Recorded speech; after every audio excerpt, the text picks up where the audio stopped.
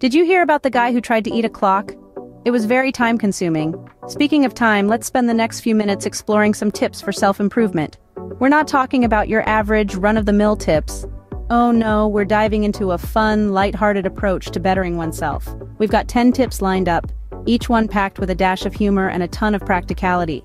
So buckle up and get ready for a laughter-filled journey to self-improvement.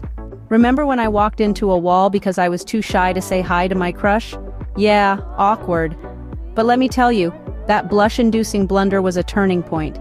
It made me realize that sometimes you just have to step out of your comfort zone, even if it means walking into walls, literally or metaphorically, because that's how you grow, how you learn. So next time you find yourself in an awkward situation, don't run, embrace it. Did I ever tell you about the time I tried to impress everyone with my cooking skills and ended up setting the kitchen on fire? Good times. That day I learned the hard way that I was no Gordon Ramsay, but you know what? I also discovered the delightful magic of laughter.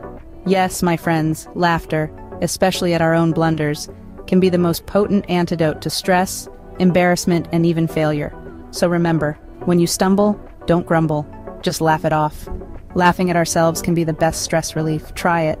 Once I set a goal to learn how to juggle while riding a unicycle. Sounds ridiculous, right? But guess what? It worked. I spent weeks mastering the art of balance and coordination, falling more times than I can count. But the joy of finally achieving that ridiculous goal? Unforgettable. You see, setting lofty goals, even seemingly absurd ones, can push us to test our limits, learn new skills, and grow.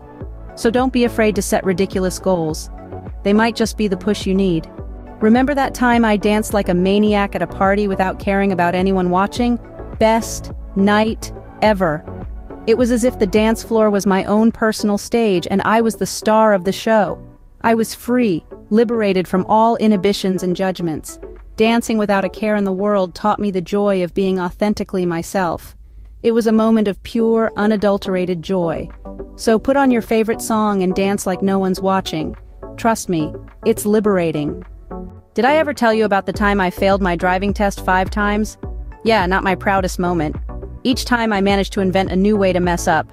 Parallel parking? More like perpendicular parking. But here's the thing. Each failure taught me something new, like how not to park. And when I finally passed on the 6th try, it wasn't just a driving license I earned, but resilience. Remember, failure is just a stepping stone to success. Don't be afraid to fail.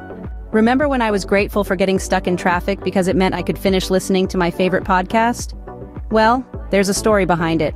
I used to get incredibly frustrated with traffic until one day, I decided to turn it into my me time.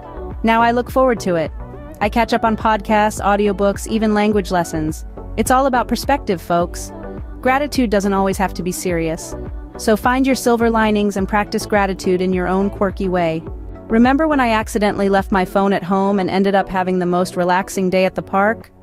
There was a certain tranquility, a peace that came from simply being in the moment. The birds sounded clearer, the grass felt softer, and the world seemed just a little bit brighter. Unplugging from technology can be a refreshing way to recharge your mind and spirit. So take a break from your screens and unwind. You'll thank yourself later. Remember when I joined that laughter yoga class and ended up making some of the most positive friends ever? Well, that's the power of surrounding yourself with positivity. It's like standing in the sunlight, you can't help but soak up the warmth. These friends, they're like my personal cheer squad, always there to lift me up, to share a laugh, to push me forward.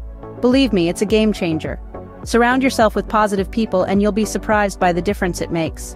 Did I ever tell you about the time I learned how to do a handstand while brushing my teeth?